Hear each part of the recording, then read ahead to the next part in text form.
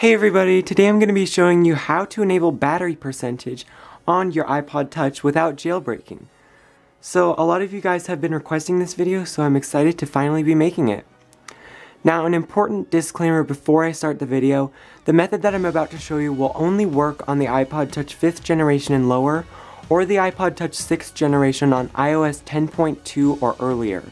If you have an iPod Touch on iOS 10.2.1 or later, this method unfortunately will not work for you. So I'm going to be showing you guys how to do this on my iPod Touch 3rd generation, and let's get on with the video. So as you know, you can't enable the battery percentage in settings on your iPod Touch like you can on your iPad or iPhone.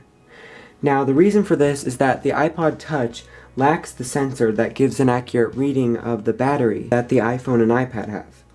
No one knows why this is, but it can be annoying not having battery percent, especially if you own an iPhone or iPad in addition to your iPod Touch. So today I'm going to show you how to enable the battery percentage on any iPod Touch running iOS 10.2 or lower. Again, if you have a 6th generation iPod Touch and you're running iOS 10.2.1 or higher, this method will not work, unfortunately. So here is what you will need. Of course, you'll need your iPod Touch. You will also need a Lightning or 30-pin cable, depending on which generation of iPod you have. And you will also need a Windows or Mac computer. Now on your computer, you're going to need to install two programs. The first one is iTunes, which I'm sure most of you guys have, but if you don't, I'll have a link to download it in the description box below. And you're also going to need a program called iBackupBot, and I'll have that linked down below as well. So we're going to start by plugging the iPod into the computer. And now we're going to open up iTunes. Once you're in here, you're going to click on the Device tab up at the top, and in here you're going to find the Backups section. So make sure this computer is selected and not iCloud.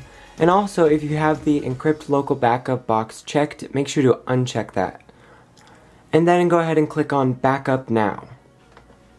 And as you can see, it is now backing up the iPod Touch. So once that is finished, you're going to close out of iTunes. Now we're going to open iBackupBot. Now this might take a few minutes to load, and if you see any error messages pop up, just click OK. Like this one, just click OK, and wait for it to load up. And now, once we're inside, we're going to find the backup we just created on the side right here. So it will have the date and time, so you'll be able to find it easily. So you're going to click on it, and then click this little plus button next to it, and click System Files. Now in here, we're going to go up to the search bar, and type in com.apple.springboard.plist. Just like that, as you can see, and hit enter. Now in here, you'll see two files.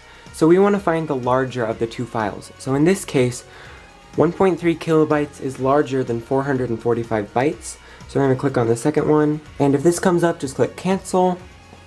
And now you'll see this window pop up. Now in here, you're going to click right where it says DICT and hit enter. And then hit tab. And now, just type in exactly what I type, and I'll also have this in the description box below so you can copy and paste it if you want to.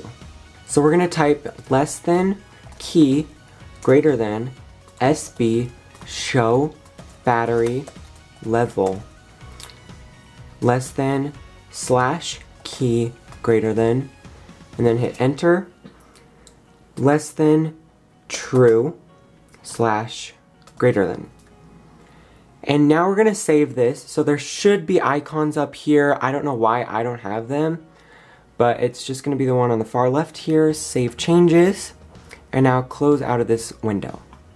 And now close out of iBackupBot.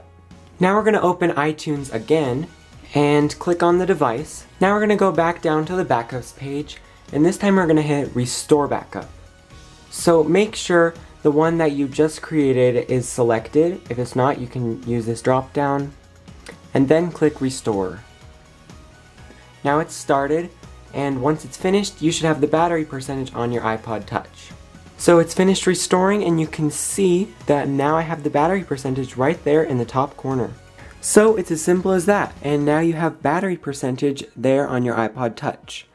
Now this will stay there even after you turn off and turn back on the device. It will stay there after you update, even if you update past iOS 10.2.